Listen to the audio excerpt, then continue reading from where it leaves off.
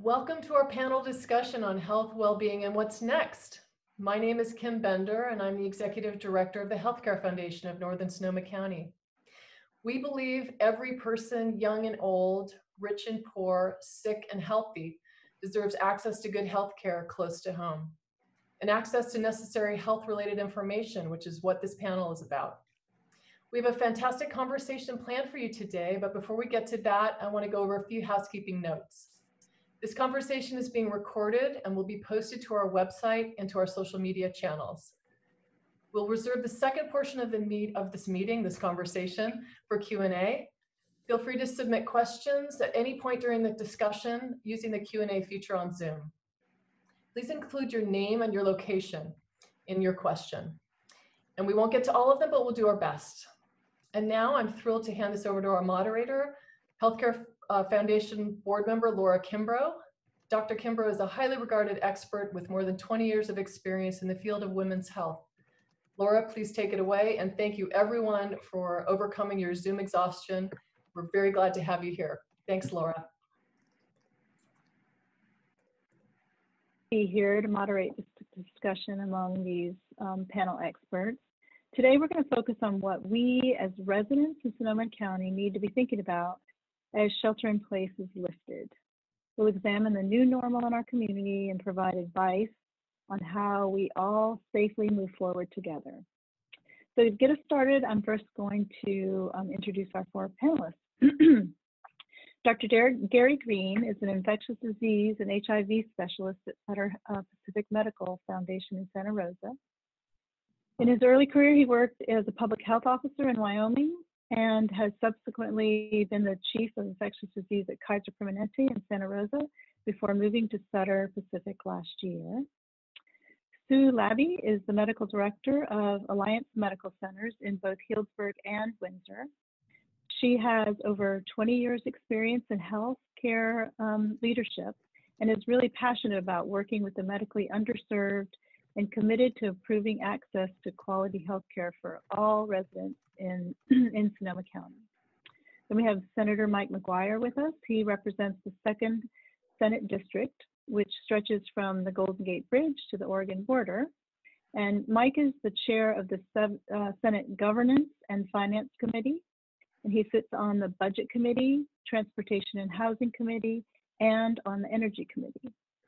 And then we also have Assembly Member Jim Wood, who was elected in 2014 and serves the people of California's 2nd Assembly District, which also runs from the Oregon border along the California coast to Bodega Bay.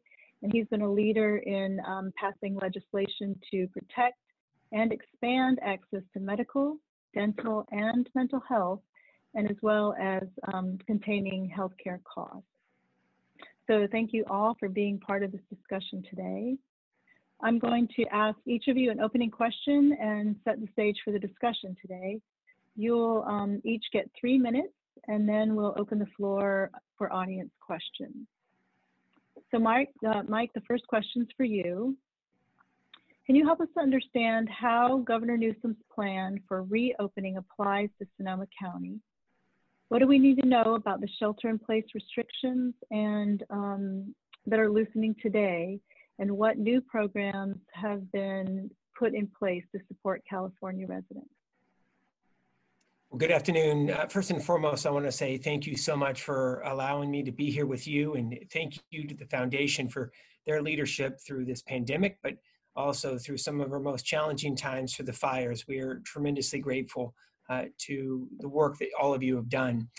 Let's get right into the issue of what stage 2 means in regards to reopening our economy and what it will look like here in the weeks and months to come. So first and foremost, we wouldn't be at this point being able to start reopening our economy safely and strategically if it wasn't for the sacrifice of tens of millions of Californians. There are so many who are hurting right now. And what we know is the best thing for public health is the worst thing for our economy.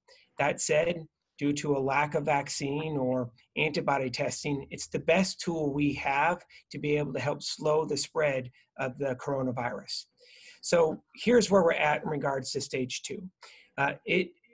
We've just opened up mom and pop retail.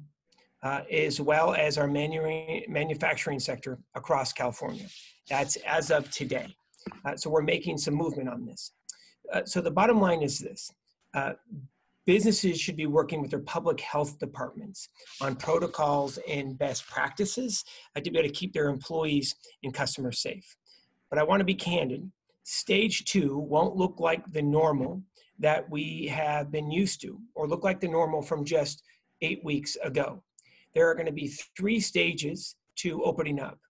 And right now, here's what it's going to look like. Stage 2 in Sonoma County is open for mom and pop retail and curbside pickup. There is a version of Stage 2 called Stage 2 Plus. Stage 2 Plus is based off of a variety of factors, which I'd be happy to be able to get into, but it may take a little longer than the 3 minutes. So I'll just say this. The County of Sonoma is ahead of the game. They've been working with their business community. They've been working with their public health department in coordination. And I hope that we're going to be able to get to Stage 2 Plus here in the coming days to next week or 2. In Stage 2, it's only going to be focused on that mom and pop retail as well as the manufacturing sector. What you won't see in Stage 2 at this point, you're not going to see seated dining at restaurants. You're not going to see big public events. We're not going to be opening up barbershops and salons. Those are too risky at this point. And candidly, large events with large crowds will not be taking place now. And I want to be honest about it. We should not be expecting large events with large crowds for the months to come, at a minimum through summer, potentially into early fall. Base guidelines are being established by the state of California, and every county can be above those base guidelines, but no one can go below. I know this has been an incredibly tough time, and we still have challenges ahead, but we're starting to see the light at the end of the tunnel. And I'd be happy to be able to get into further detail on what we could see here in the coming weeks and months when we get into questions and answers. So thank you so much for allowing me to be here. Thank you, Mike. All right, next question's for Gary. Gary, what advice can you give to the residents of Sonoma County on how to stay healthy after shelter in place is lifted based on current scientific evidence? Also, what insights can we learn from other countries who have already opened up? Thank you, Laura. It's a pleasure and a privilege to be here today.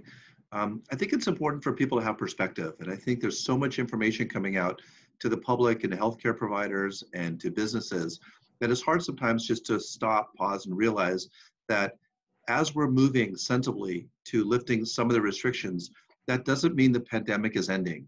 We're in the very middle of the pandemic right now.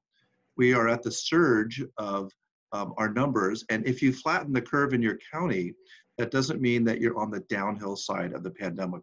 We're right in the middle of it. So in the very midst, in the very middle of the pandemic, we're sensibly and strategically thinking about how best and how safely to lift some restrictions. And so that's why the public needs to know we're not lifting restrictions because things are ending. We're lifting restrictions because we have to make sure that people are safe and the economy can move forward.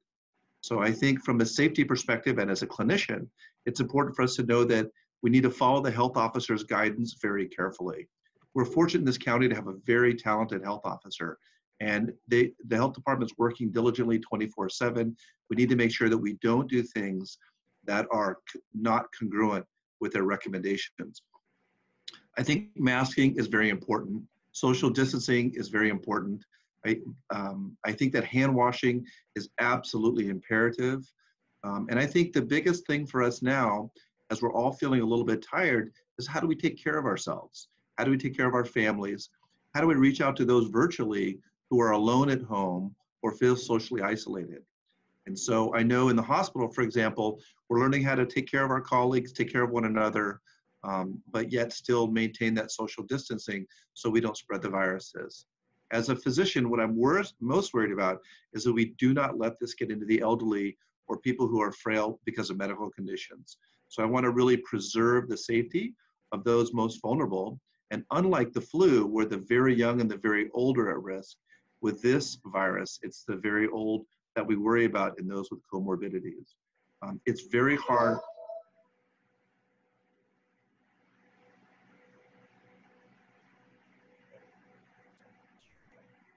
it's very hard to, sorry about that. It's very hard to be on the other side of the patient's room when you see someone who's struggling to breathe and you think that this could have been prevented. So I think it's really important to know that whatever we do, all of our behaviors are either going to help someone be safe or they're not going to help someone be safe. And we can't let our own individual wants and needs ever supplant someone else's safety in our community. So I think Sonoma County has done a tremendous job. And I think one of the reasons we've done such a good job, we've been through 2 fires. We know how to pull together as a community, and people here are very sensible. And I'm grateful for that.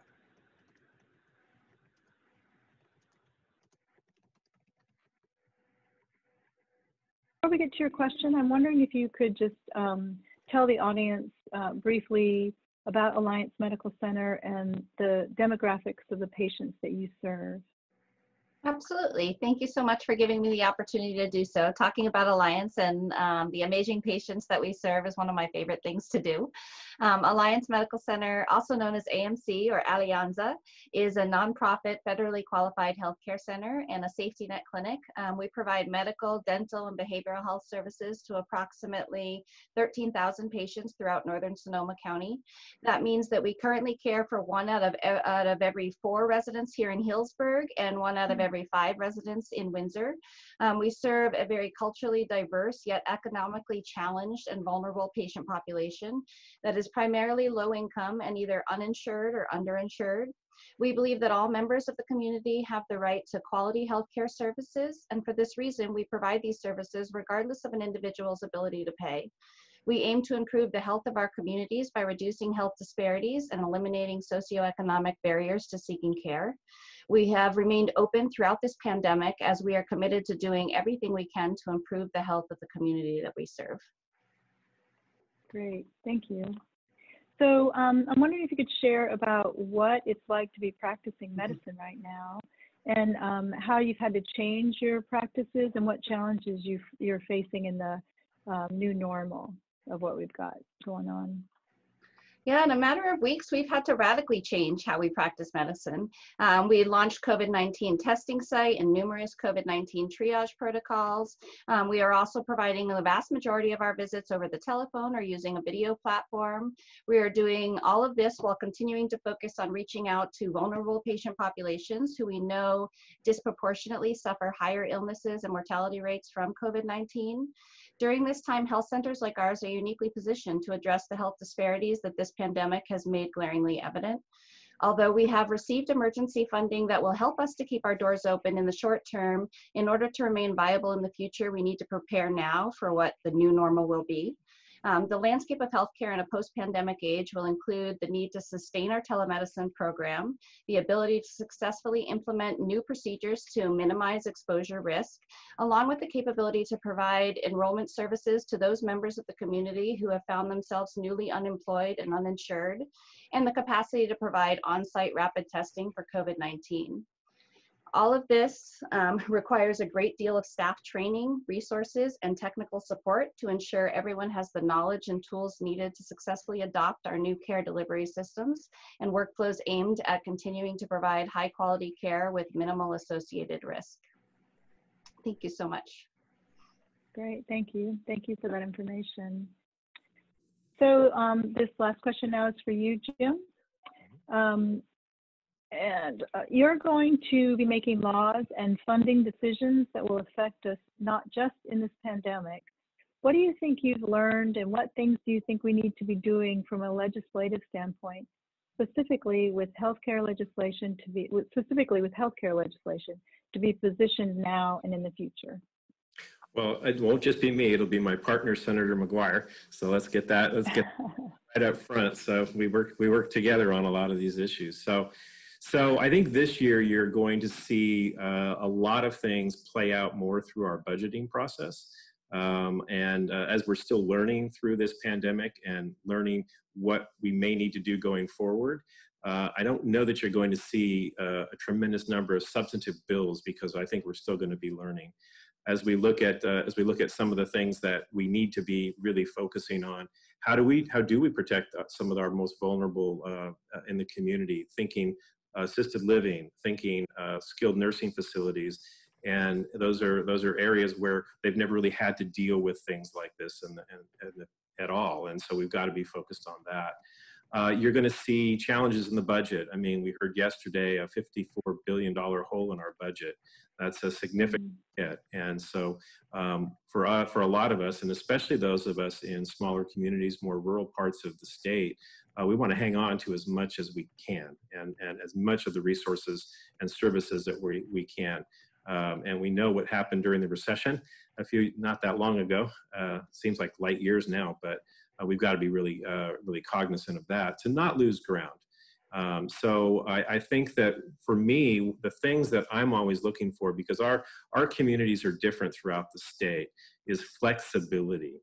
I do not like one-size-fits-all approaches to things in the state. That usually means that our smaller communities don't get the resources, or they don't have the flexibility they need to make it work.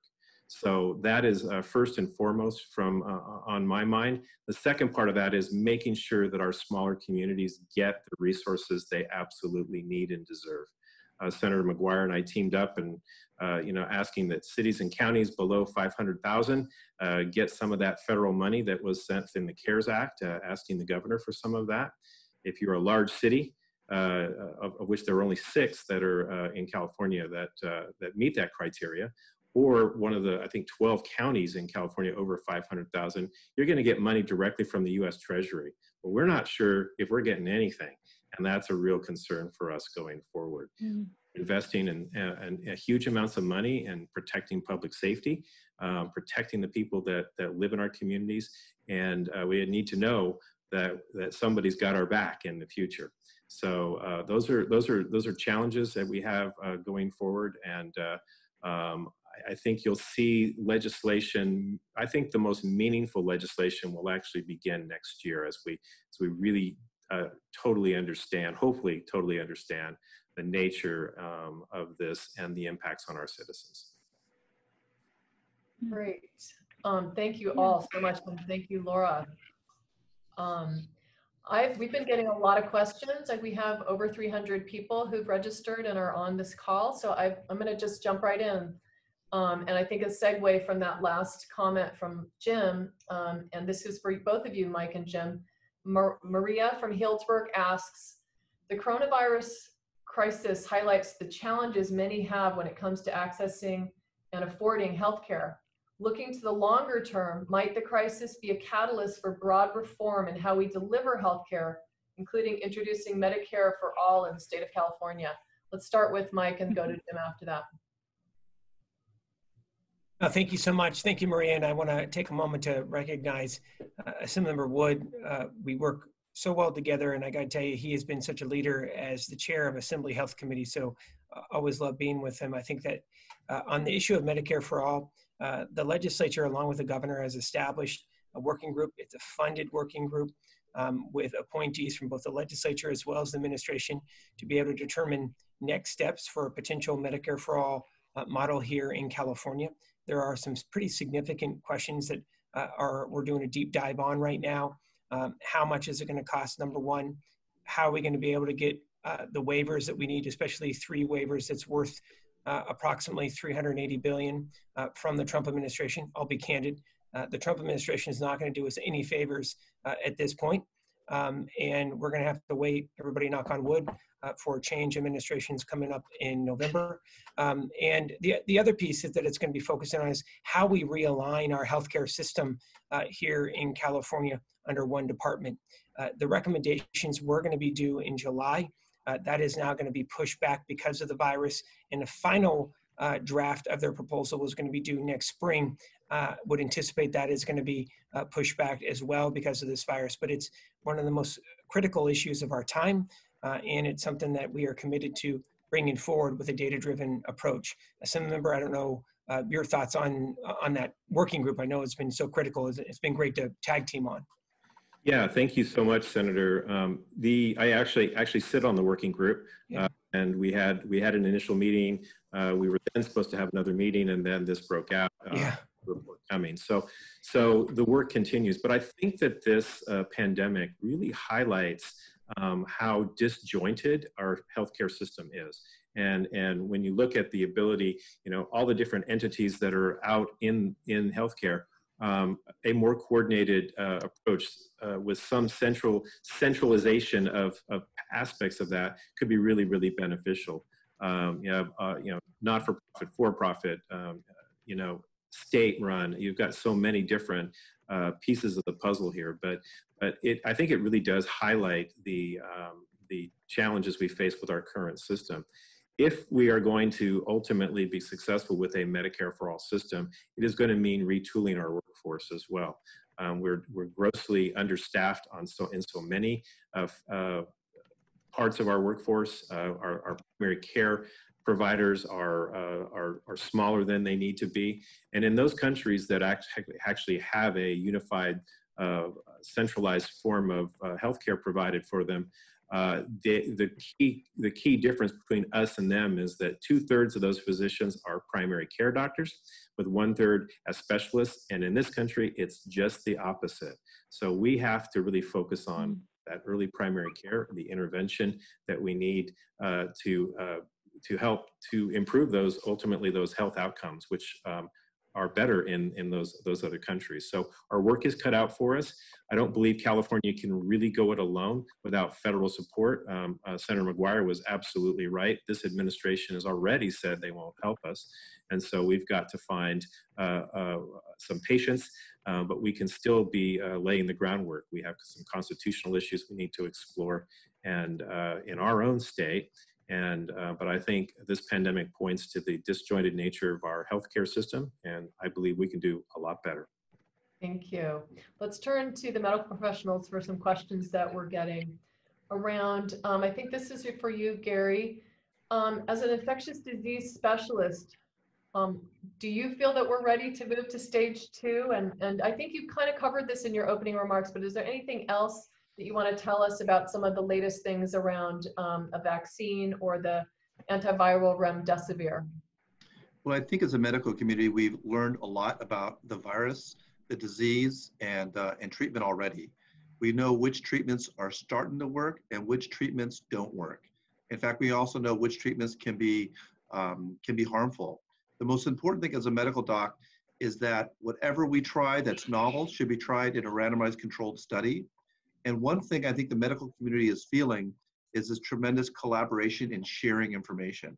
So in the study that we at Santa Rosa Sutter were a part of, the compassionate use of IV remdesivir, is my colleagues that helped co-author that paper in the New England Journal, 179 different medical centers across 16 countries were involved and are involved with that study right now. So I think we're learning how to collaborate as a medical community, and we're learning which treatments work, which treatments do not work. And we're very careful about approaching patients and knowing which demographics are the most vulnerable for severe disease. Great. This one's for you, Sue. How concerned, this is a question from Barbara in Healdsburg. How concerned should I be about going to the doctor? So I think there's a lot of people asking themselves that question. And I think that as a medical community, we're going to have to take a lot of steps to really reassure folks that it is safe to come back out and see their doctors. We also have been able, as kind of a silver lining throughout this, to launch a lot of telehealth and telemedicine services that people can still continue to access care through. Sheltering in place and social distancing does not mean that you have to put all of their medical issues on hold. I really want our patients and the community as a whole to know that our medical providers are still here, both virtually and in person, to address their medical needs. I get really worried that in the midst of COVID-19 pandemic, people are sheltering in place and practicing social distancing, which is wonderful. I'm concerned that people who are experiencing potentially life-threatening conditions such as heart attacks or strokes may be delaying seeking medical attention out of fear of contracting the coronavirus. And it's really important for people to understand that under no circumstances should any patient avoid going to the emergency room or calling 911 if they truly feel like they're experiencing a life-threatening emergency. to specifically address kind of returning to those in-clinic visits, a lot has to be done. And so we are going to need to take proactive steps to educate our patients and the community about all of the changes being implemented to minimize the risk of exposure. This includes changes in cleaning practices, changes in scheduling and registration, changes in the physical layout of clinics, the expanded use of personal protective equipment as we start to see more patients in clinic, screening everyone entering our clinics, and hopefully in the near future, the ability to do on-site rapid testing for coronavirus. Great, thank you. Sounds like go to your doctor if you need to. Right. Let's see here. This one I think is for Mike. Approximately 30% of Sonoma County is Latinx, and an estimated 1 in 10 workers is undocumented. Do you know the plan for distribution of the $150 million Newsom set aside for undocumented workers who have no access to other forms of relief, such as the stimulus money, unemployment, or Medi-Cal? Yeah, it's a great question. Look, California is the only state in the entire nation that is focused on being able to provide some direct assistance for those who are undocumented. I think it is egregious that the federal government is not opening up their unemployment share of dollars to those who are undocumented. I think that we can all agree here in California, our diversity is who we are, and it's what makes our community strong and economy thrive. On the specifics in regards to the program, the state is going to be contracting with nonprofits in each and every of the 58 counties to be able to provide direct assistance to those who are undocumented. The way it's going to roll out is it'll be $500 per individual, $1,000 per family.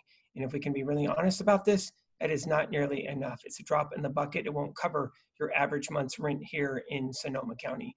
I think that is going to be one of the issues, and I looked at some member Wood on this as well, that we're going to need to be able to grapple. There are millions of individuals in this state who are taxpayers and undocumented, and they have a right to be able to access benefits just like every other taxpayer. And that is something that we're going to need to be able to focus on as we move into May, which is budget season for us. And we're going to adopt a second budget in August that will be our true budget after we have our deferred income tax returns coming in July 15th. So this is going to be something that we're going to be very focused in on as we move forward here into the spring and summer months. Great, thank you. I'm gonna go to a kind of a light question that someone has asked. Why are dog groomers, and I think maybe Gary or maybe Jim can answer this one, why are dog groomers not allowed to be opened in this next stage, or is that the case? Well, go ahead. The answer? Mike, I don't know. Well, I think the guiding principle for most of our decisions with businesses is that people just don't crowd, and that there's not an opportunity for people to be in close proximity, especially for long periods of time. For example, waiting in line for someone to finish in a dog grooming business. So anytime that there would be close contact, and we don't want to encourage people from especially all age groups to be mixing and mingling. And I also think that, dogs are, people who own dogs and pets are very social, and this is not the time to be in close proximity in a socializing fashion with people that you otherwise wouldn't be close to. So. Gotcha. Thanks. Okay, here's an interesting one, kind of on the subject of opening the economy. So I leave that sort of to you, Jim and Mike. As this is from Terry, and I'm not sure where Terry is from. As a healthcare and public health professional, I am concerned that calls to open the economy soon ignore the likely eventuality we will have to close the economy again for a longer time when the second wave is even more deadly and possibly hospitals are overrun. Are you feeling considerable pressure from the business community to go to stage 3 before we should? So I'll ask first Jim and then Mike, but if you can keep your answers short because we have a lot of questions. Thanks. Sure. There's a tremendous amount of pressure to open up the economy, and I think that as we move forward, you're going to see, as we do open up, you're going to see more cases. And I think the key thing is that we still should be social distancing. We should still be wearing masks. We need to be washing our hands. We need to be disinfecting surfaces, and those are things that we didn't do as much prior to this. And so So that will be critical to us in helping to not have a huge number of cases. So all those behaviors we've been doing now are going to carry with us for quite a while, and we need to practice those every single day. Thank you. Mike? I'll be brief. Look, I think the bottom line is I think all of us are hearing from folks who are in the business community. And if we're honest, so many folks are hurting. And at the same time, though, especially here in California, we can't do what Texas have done or Georgia has rapidly reopened their economy. They're seeing record number of individuals who are now positive in tests. So here's what I think that we need to continue to focus in on to make sure that we keep the public safe. Number one, we need to continue to implement an aggressive contact tracing program. We have to continue to expand testing. In fact, we have 2 new testing sites here, state-sponsored testing sites in Sonoma County. We're going to be seeing those expanded here in the next few weeks. And I think the other piece is we have to make sure that we keep our hospital capacity expanded. Those 500 beds at Sonoma State, they're not going to go away anytime soon. We are far from being out of the woods, and we need to ensure that we have the overflow need to be able to meet any potential demand here in the coming months. By the way, and look to the doctor on this, we're at least 1.5 years, most likely from a vaccine being widespread, which is why we need to continue to test, become very aggressive in contact tracing, keep those hospital beds, that redundancy within the system, and of course, implement stringent social distancing standards, cleanliness standards, and masking standards within local businesses. Great, thank you. Gary, this one's for you from Donna and Eddie in Healdsburg. Depending on who you talk to, I've heard this virus has mutated anywhere from 8 to 20 times. Does that play into the validity of the antibody tests that are being offered? Oh, that's a really good question, a very scientific question. So this is an RNA virus, just like influenza is an RNA virus. And RNA viruses mutate all the time. And so we expect this virus to slowly mutate, or the word we use in influenza season, we expect it to drift. But as the virus does mutate and change, most of those mutations kill the virus off. They're not helpful to the virus.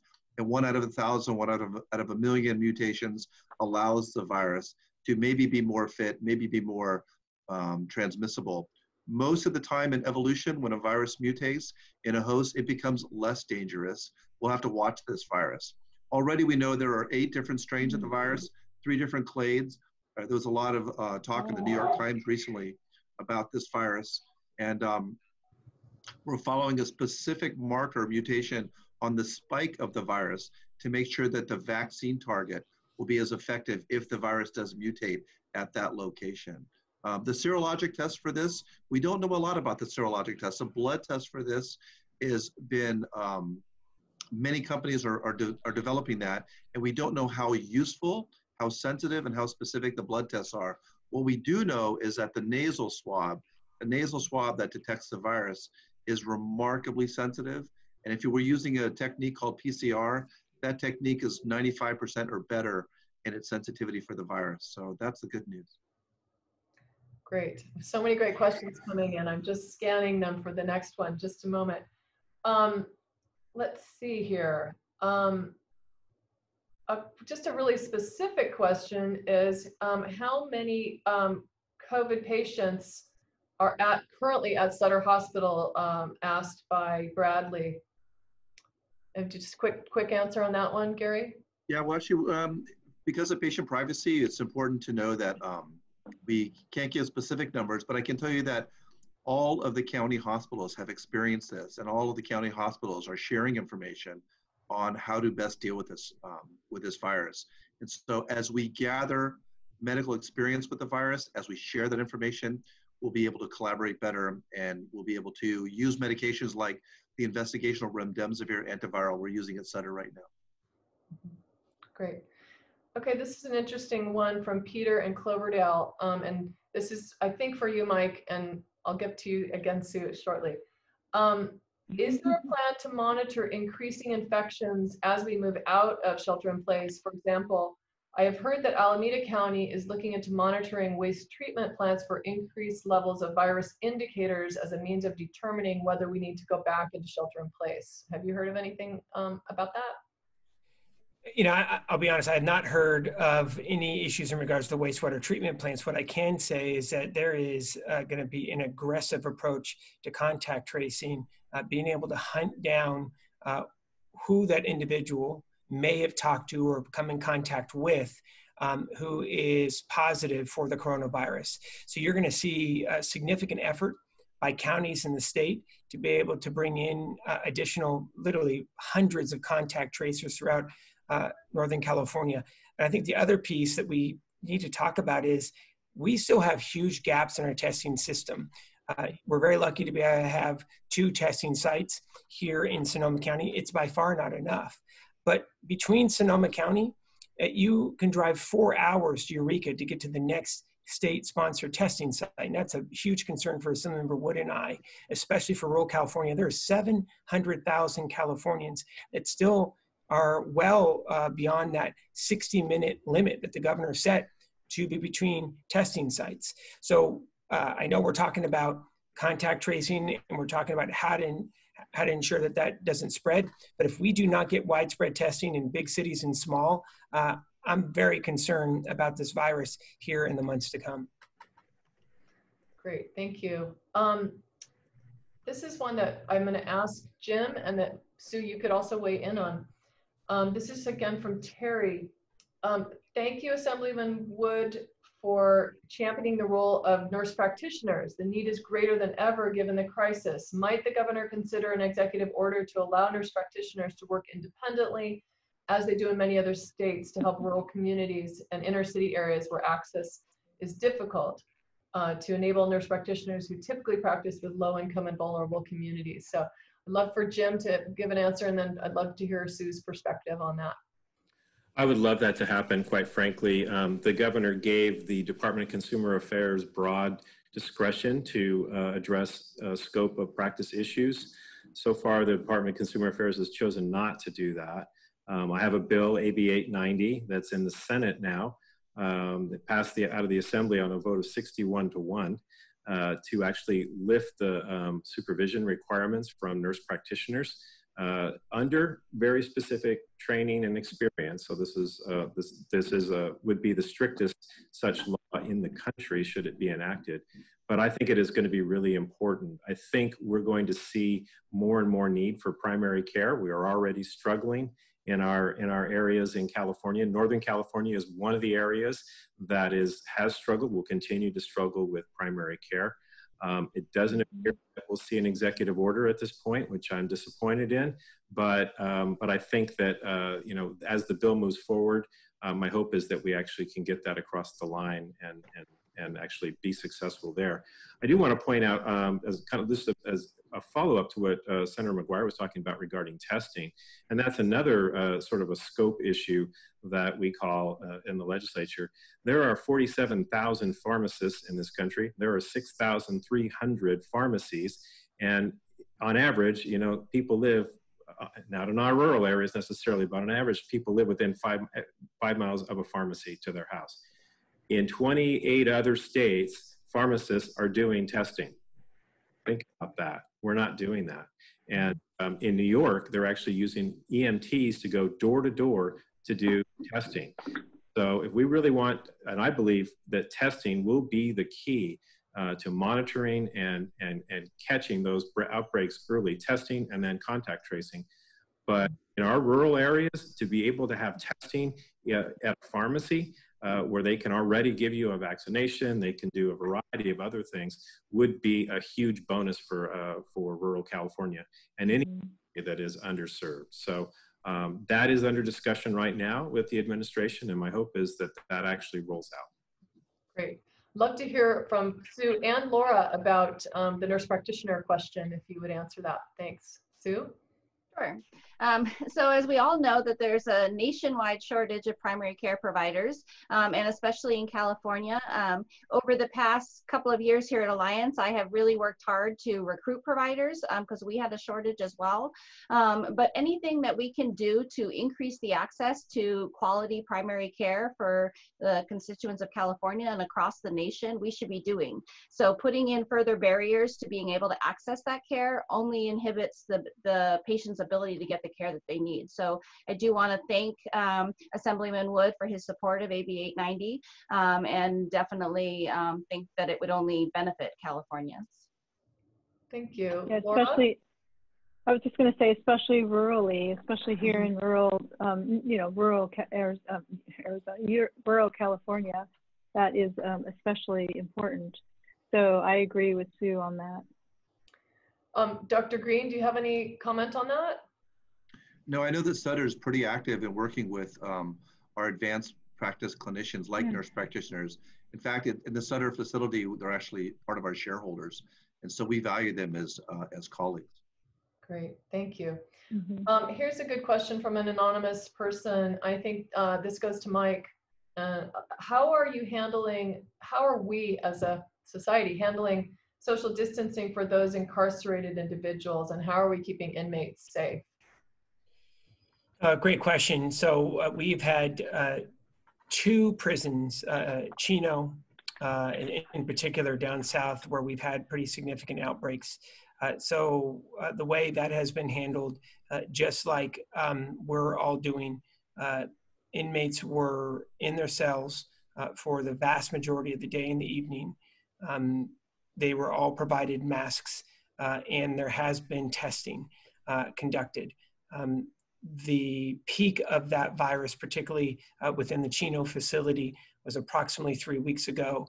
And that is a significant concern. The 2 closest prisons to us, San Quentin and San Rafael, is working directly with Marin County Department of Public Health, as well as Kaiser and Marin General on inmate care and on testing. And then, of course, up in Pelican Bay in Crescent City. It remains a great concern for the state. And there is a whole testing task force that is built in within the California Department of Corrections, who is focused on this each and every day, along with Secretary Diaz, who both Assemblymember Wood and I have been on the phone with, because the other challenge that we've been seeing is, especially coming out of Chino, positive cases for individuals. Former inmates have been released and put back into the community who are positive. So that's a whole nother layer of work that we've been working with the secretary on to ensure that doesn't continue to happen, and how we, as when people are released for early release, that they continue to remain in a hotel room for 14 days. But it's been a significant effort by the state to be able to quell the outbreak, especially within the Chino facility. Thank you. I'm reminded of, just jumping back to our previous question about nurse practitioners, that the Healthcare Foundation has a program to develop and give scholarship to nurse practitioners to stay in our community, because we really want to develop that pipeline. So it's a super important program that we've championed. This question I'm going to put out there, and just maybe you guys can any of you can raise your hand to answer this one. It's sort of a broad question around, we in Sonoma County have experienced multiple traumatic events over the last few years. Mental health in our community continues to be impacted. Does that worry you? And how can we be more prepared as we approach the next fire season? Does anyone want to answer that question? Jim, we'll answer multiple. I'll take a quick shot at it. I think that is an under discussed issue, quite frankly. People who have behavioral health challenges, isolated in their homes for long periods of time without their normal support networks are going to be huge problems. And also, some of our older folks that have been isolated. My mom lives in an assisted living facility up in Washington. She has been in her room for 21 days, not with only the accesses to having somebody leave food outside of her door. That can't be healthy for people in the long run. And so I think we're going to need to be spending more effort on mental behavioral health. Fortunately, we have the ability to do some telehealth now. It's not quite the same as an in-person visit, but it's a connection that can really work for people. But it is in many ways, it's kind of an unseen epidemic of challenges that we're facing, and I fear it grows, quite frankly, and we really have to focus on that. Thank you. Anyone else like to answer that one, Sue?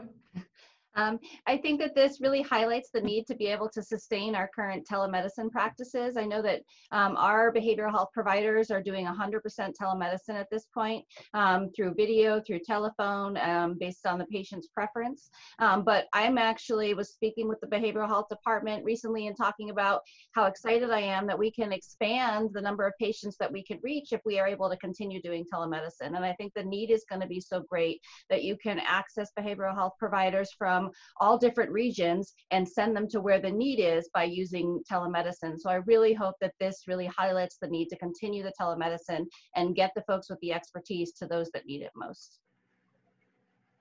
Laura? Also, I was going to say too, as a primary care physician, it's something that I think is important for us to start to include. I mean, not that we don't ask about that already, but it's more important now, more important than ever, to really ask about how people are doing and really question that so that we can get them to the providers that they need. Just letting them know that we're there and that we're interested and we realize that it's a problem right now. Right. And of course, the Healthcare Foundation has made mental health a big, huge commitment to where our resources are going. And we have the mental health talent pipeline, and we're doing mental health in schools and really trying to focus on addressing mental health sort of as a result of the fires. But now, of course, it's related to this new crisis. So thank you for answering that. This is a question from Sue, and I think we can go to Mike or Jim on this. Hospitals all over the nation are struggling financially because of the drop in revenues associated with restrictions. Our own local hospital in Healdsburg has seen volumes drop across the board in ER and OR and clinics. But fortunately, we haven't seen the surge that we were anticipating in COVID-19 cases. Mike or Jim, what role does the state play in ensuring that the hospital continues to operate going forward? And how does that fit into the context of the rest of the country? Who wants to go first? Mike. Cindy, you want to tag team on this one? So look, first and foremost, I want to say thank you to Chairwoman Gore for all of her work and to the incredible staff team at Healdsburg District Hospital, along with Alliance, for what they have been doing throughout this crisis. They are truly heroic, and let's be honest, they have canceled all their elective surgeries. That's the bread and butter of a hospital. And just like hospitals across this nation, they are facing significant economic challenges. So through the federal CARES Act legislation, approximately $1.3 million has been invested with the hospital. It's not nearly enough, by the way, and there's going to need to be much more as we move forward. So on the state side, I just want to be honest about it.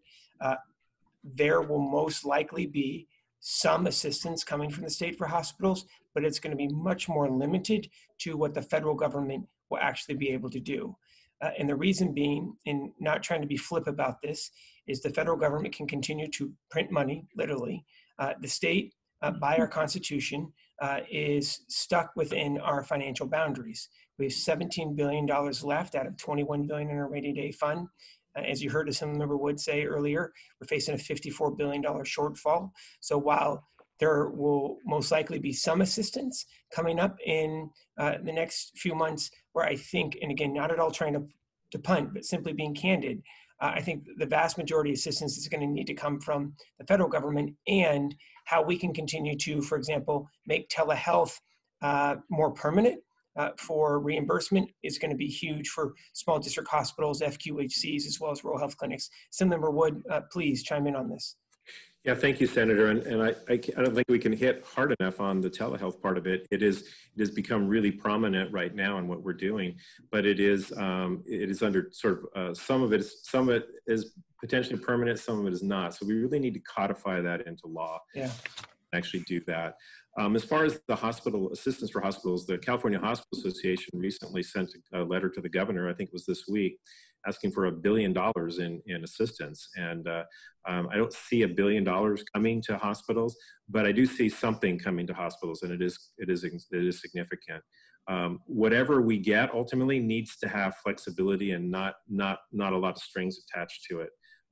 We want people to spend the money appropriately, but we want there to be enough flexibility so that your hands are not tied and you can't use the resources appropriately. So we have a critical access hospital in Healdsburg. That means it's 25 beds or less.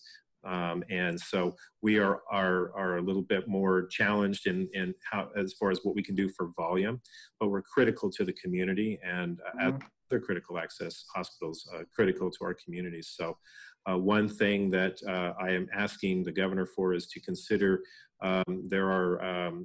there is a program for seismic retrofitting of hospitals. It needs to be done. And there are some deadlines that are coming up in the next 10 years. But right now, hospitals are not going to be able to afford to do that, especially smaller district hospitals are not going to be able to do that. So I'm asking that we consider pushing those deadlines out a little bit.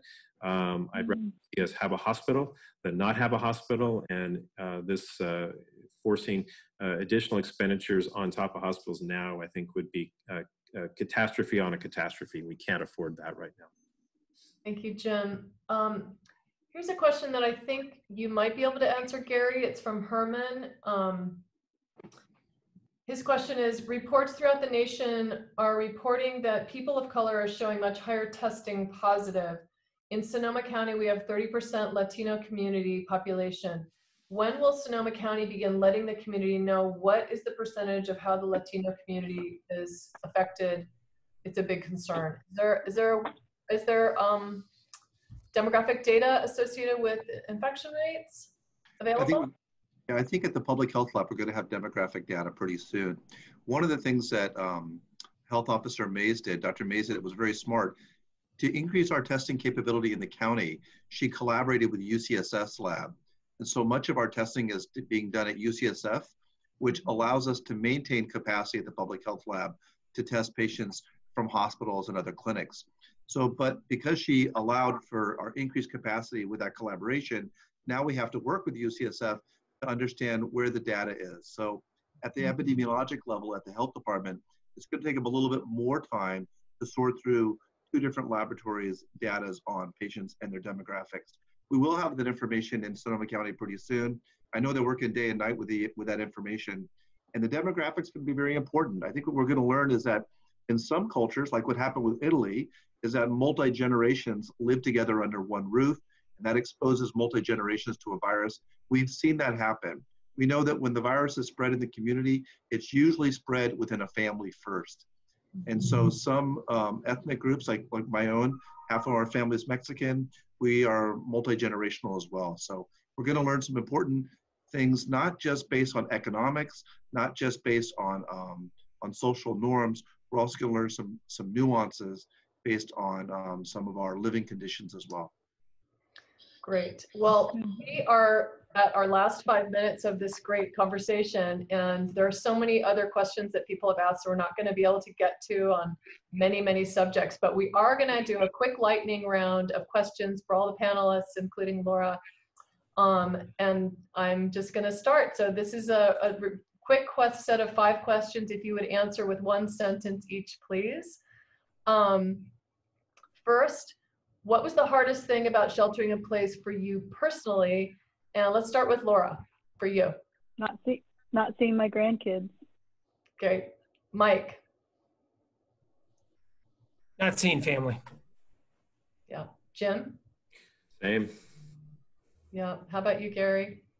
Actually, it was when I was quarantined during a testing period when I came down with symptoms and I was worried about the virus.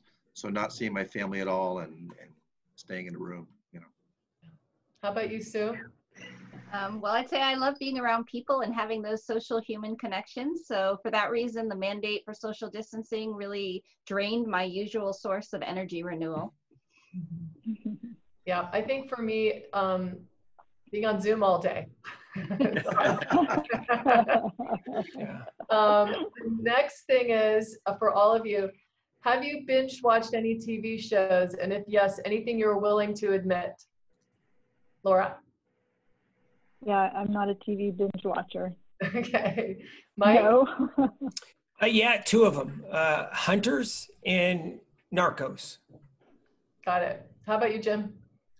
Ozark, Jack Ryan, the Jack Ryan series, Henry Bosch, the Bosch series. So, Okay, great. How about you, Gary? All the Marvel movies with my kids. Oh, nice. How about you, Sue? Unfortunately, I think I need to do a little more binge watching. Mostly what I binge on right now is news coverage on COVID-19. So, Right. I watched the first couple episodes of seasons rather of High Maintenance on HBO, which was great. Okay, next question is, will you ever shake hands again? Laura. Why, when you can bump arms? Probably not. Okay. Mike. At the appropriate time, yes. I miss it, and also the occasional hug as well. It's been hard not to do either. Hugs, yeah. Yeah. I know. How about you, Jim? Hugs. I absolutely will. I had shoulder surgery in December, and so Right. we're doing these elbow bumps. That hurts. So in order to actually some other interaction at some point. I'm doing fine now, but it wasn't so fun a couple months ago. Gary, how about you? Infectious disease. Are you going to shake hands again? What are you going to do? Yeah, that's a good question. You know, I think that handshake is so important to the healing art of medicine. I think that absolutely has to come back, just with a lot more hand washing. Nice. Yeah. How about you, Sue? yeah, I mean, I'm actually thinking this might be the catalyst of people greeting each other in a different way. I know that the elbow bump feels really weird and awkward, and the wave at close distance seems weird, but we've been kind of trying out different things here, sort of now we're bowing a little bit, kind of a respectful greeting without having to touch each other. So I don't know, time will tell as far as, how this all plays out. Great. Can you all share what the best thing you've cooked during shelter in place, cooked at home? Laura? Strawberry shortcake. Yum. How about you, Mike? I will be honest, we are terrible cooks. So we have tried many things. They have not turned out all that great, but we have mastered polenta. Great, that's nice. Okay, how about you, Jim? Ribs. I made a really great rack of ribs a couple Nice. months ago. Tonight we're having hanger steak with an Asian marinade, barbecued corn, and a beautiful green salad. Wow. Yeah. Oh, I wish I could come over. Okay, Gary, how about you? Homemade gnocchi. Oh. Okay. Hey, Sue, how about you? So I have to be honest, I've been working a lot. So I've been doing my best to support our local restaurants and doing a lot of takeout. But I am looking forward to enjoying a Zoom dinner with my in-laws this weekend for their 50th wedding anniversary. Nice. Okay, let's see. Final question. What are you looking forward to most as shelter-in-place restrictions are listed? Laura? Seeing more of my friends, just being social, I think, being able to feel comfortable, social, 6 feet away, but just feeling more comfortable doing that. Nice, thank you. Mike? I think two things. One, we're really tight with our family, so really it's been hard, right? And it's also awkward being in the front yard, saying hi from distance. And I will be honest, I'm a Starbucks fiend, and I have not been in 8 weeks. So looking forward to heading back to that. How about you, Jim? The opportunity to see more of my son. And also, I like to go out to dinner. My partner and I, she and I love to go out to dinner. I like to go out with him. And as much as I love to cook, I really like it when we go to a nice place and have someone else do the cooking. Thanks. Gary? I think it's going to be taking my family out to Stark's for a nice ribeye dinner and a nice bottle of St. Francis Merlot. Nice. How about you, Sue? Definitely visiting friends and family and being able to hug folks again. Yeah. I'm with you. Yeah, I can't wait to hug my kids. Haven't hugged them. Well, thank you, panelists, and thank you, Zoom audience from San Francisco to Ukiah, Marin, Sonoma, Napa, and Lake counties. Thank you to everyone who contributed to our Healthcare Foundation emergency fund, we met our match this week and continue to raise money to provide immediate assistance to our most vulnerable community members. Our website is healthcarefoundation.net if you'd like to contribute. In the meantime, I heard go to your doctor. So that's what I'm going to do. Right. Stay tuned. We hope to do more panel discussions like this on vital topics related to our collective health and well-being. Have a great weekend. Thank you. Thank you very much. you. Bye. Bye.